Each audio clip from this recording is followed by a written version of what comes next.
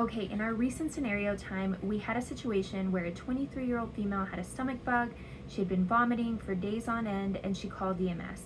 EMS got her in the ambulance, took a set of vitals, and administered Phenergan to help with the vomiting.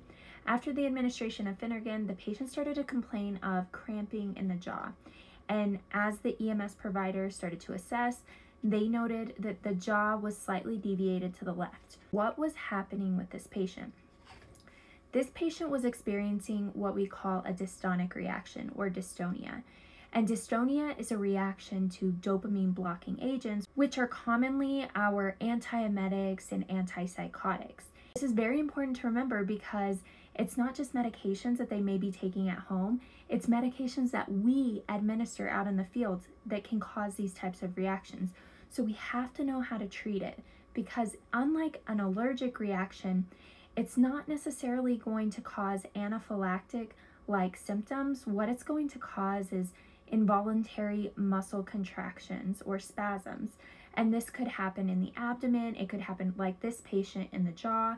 It could also happen in the extremities, the pelvis, and it can even get really dangerous as it can affect the airway. And so the important thing is to remember is if we are seeing these symptoms exhibited in our patients, we have to administer diphenhydramine or Benadryl. It is one of the quickest ways to reverse dystonia or a dystonic reaction. Another option is a benzodiazepine, as long as that's in your scope.